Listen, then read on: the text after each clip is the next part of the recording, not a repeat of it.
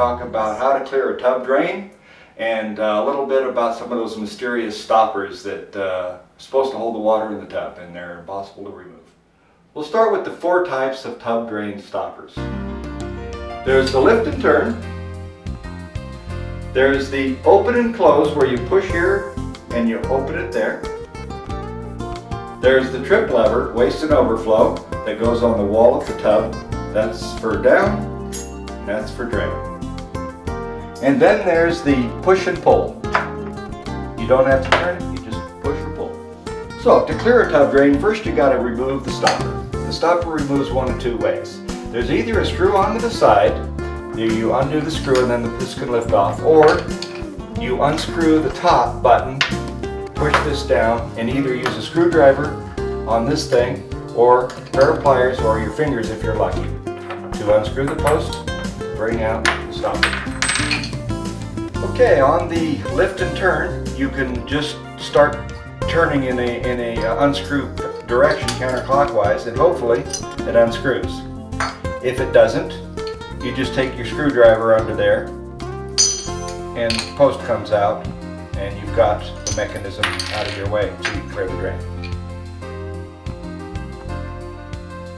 On the one like this with the open and close, the rubber thing, all you have to do is put a pair of pliers around here or your hand and just unscrew it from the tub fixture and it comes out. Then the trip lever tub waste. If you want to shop back that drain out, all you have to do is make sure it's in the drain position. Lever down.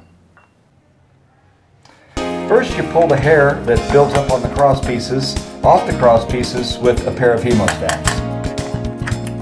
You can use a sharp knife if you have to cut it, but don't let it down the drain. You just reach down there and grab it all out, and there could be a considerable amount. Now we'll clear the drain with a shop vac.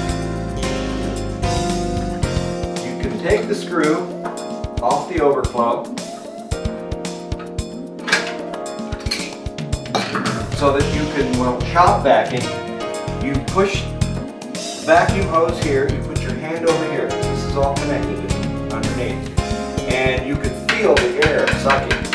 And when you remove your hand, it allows a different vacuum pressure than when you put your hand on it. And by going like this, it causes a surging. And by going like this, it also causes a surging. And moving the piece around, agitating the waste that's in there. That stirs up all the hair down there, and you'll find when you remove the vacuum hose that you've got wads of hair there, which you go at with the hemostats again. And sometimes there's little rubber band hair twisties that the girls have in their hair. There's toys, there's objects in there mixed in with the hair and soap scum.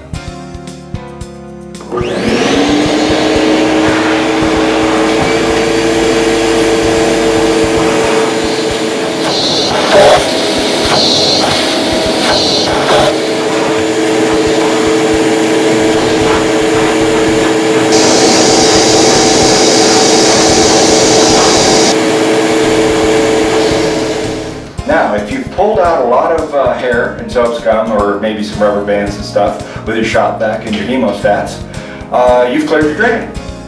Now, if nothing came back, chances are you could have a blockage in your drain line downstream a bit, and you'll need a snake and a plumber and all that. But otherwise, you've just cleared your drain. Can you do it? Yes, you can. And I can help. Ramona'sPlumber.com